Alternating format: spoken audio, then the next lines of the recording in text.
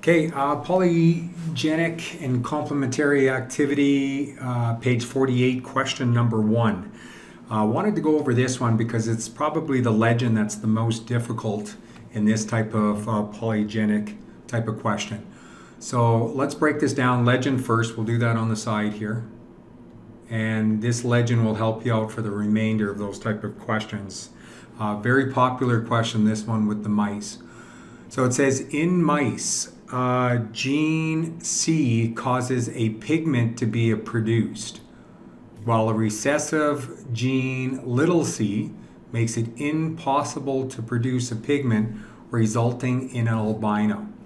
Okay, so I'm going to put a capital C here, and I'm going to say that this is going to give me pigment. Now, we don't know what color pigment yet because this is polygenic. It's going to interact and be influenced by another gene. But if I have little c's here, I don't care what other genes I have, this is always going to give me an albino. No pigment is going to be produced. Now it says another gene B located on a different chromosome, just reading here now, causes chemical reaction of the pigment to produce black color.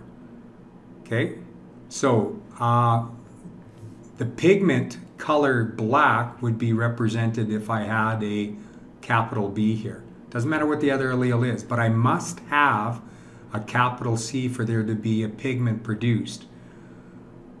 Okay, and if it is interacting with another gene, capital B, then it's going to be a black pigment that's going to be produced. Okay, recessive little b causes incomplete breakdown and a tan light color is produced. So I'm going to get a color, but I still have to have a capital C here for me to have some pigment. If that other gene located on a different chromosome has two little b's, then this is going to be a tan pigment.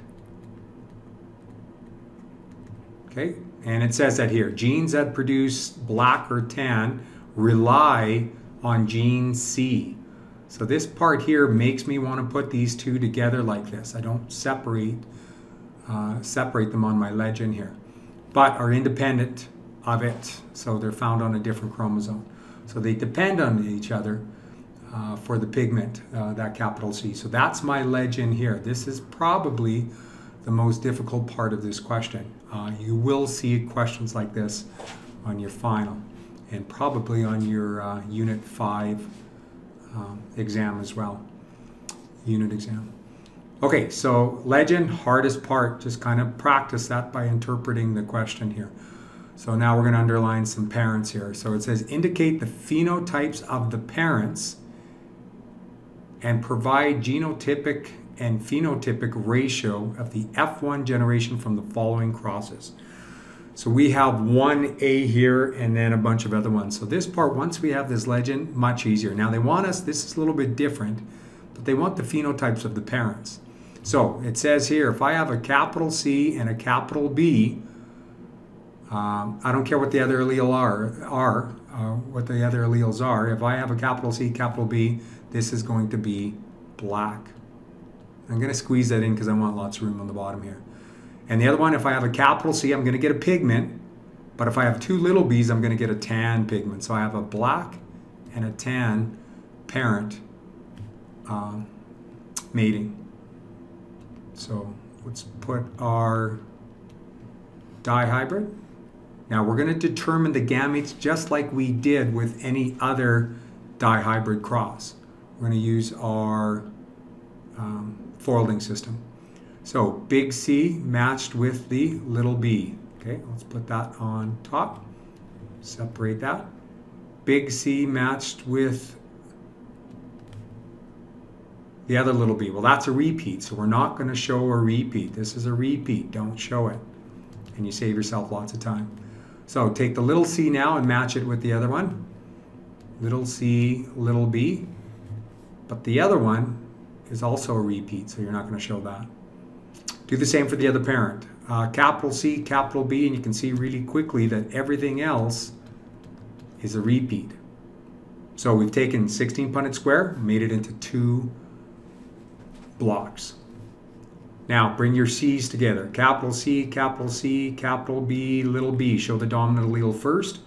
Go to our legend. As long as I have a capital C and a capital B, this is always going to be a black offspring. Capital C, capital B, little b. Same thing. If I have a capital C and a capital B, this is always going to be black as well. Okay?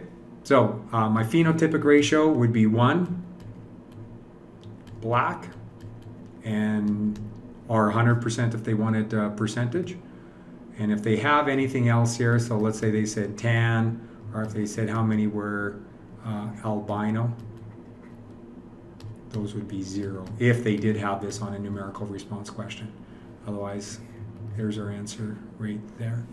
Okay, if you have any issues about this legend or any of these other questions, just give me an email and we can work it out together. Okay, thanks.